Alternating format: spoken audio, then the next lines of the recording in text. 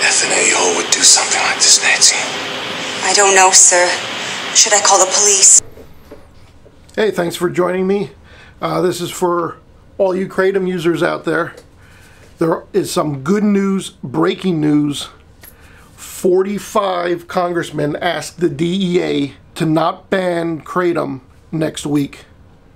45 congressmen. That's a pretty powerful message. Your voices have been heard. Everybody who signed the petition, who called the DEA's special hotline that they had set up to be heard. Your congressmen have heard you. I don't think Congress is too happy that they put an emergency ban on Kratom with no input from no research input, no consumer input, nobody's input. They said there was no need for a public hearing to get public input about this ban. They just went and fucking did it. You know, I'm glad to see the Congress stepping in. I think they should go a step further and get a committee together and call some hearings with the department head of the DEA and some of his other cronies and find out what was the urgency of banning a completely safe plant material. It's an herb from Southeast Asia that's been here for centuries, and all of a sudden today you need to ban this. Not last year, the year before. I'll tell you the real reason. Because it's getting into the pockets of the, I've said it in my last video, it's getting in the pockets of Big Pharma. And they want to sell their other drugs.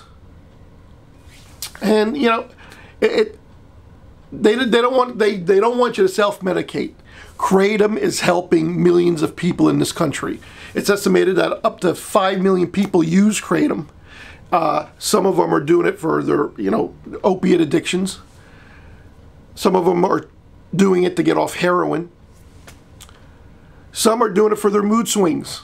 They have anxiety. You know, there's a multitude of things that Kratom really does help people. And come next week, if they would ban this haphazardly with no research or reasoning why, they're going to harm a lot of people. They're going to harm a lot of people. And it's time that Congress steps in and says, who the fuck are you guys to make laws? Congress is the lawmakers, not the DEA. I don't understand how they can do this with no input from Congress. Absolutely none. Fuck you and your emergency fucking bans. You rarely use it. It's supposed to be used for a real epidemic, a bad drug that you had no time to research. You throw the emergency ban on. It's hardly used, ever. And you're going to use it on Kratom. Give me a fucking break. There's something else behind the whole thing, DEA. Somebody's pockets are getting lined by the Big Pharma or something. For the DEA to run around here and start fucking banning shit just because, with no input, no hearings. If I was a congressman, I'd be fucking pissed. Because I'd be like, Mr. DEA, who the fuck do you think you are? Plain and simple. So the breaking news is 45 congressmen sent a letter to the DEA asking them to delay the ban on Kratom. So far, the DEA, well, they did not receive the letter from the response that the news got from the DEA's media department. They still firmly believe, and they don't care, they're going along with the ban come October 1st. But with that, they have not received, at that time, the actual letter from Congress. I think once they get the letter from Congress in their hands, signed by 45 congressmen, they're going to take a step back and be like, whoa, let's, you know, they're going to respect Congress. I would think they will do that. And we're going to get a delay on this thing.